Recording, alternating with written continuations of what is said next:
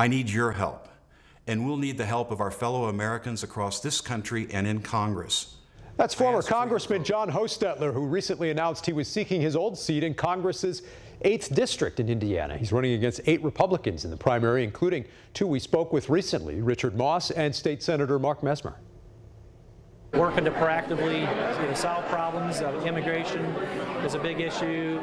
Government overspending and imbalanced budgets are a big issue. You have to try to do what you can to knock down impediments for business to be successful, to try to remove excessive regulations.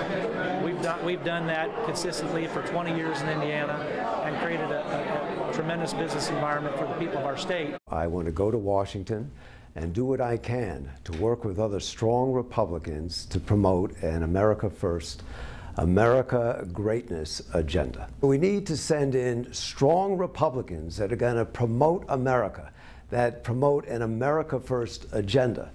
That is what we need.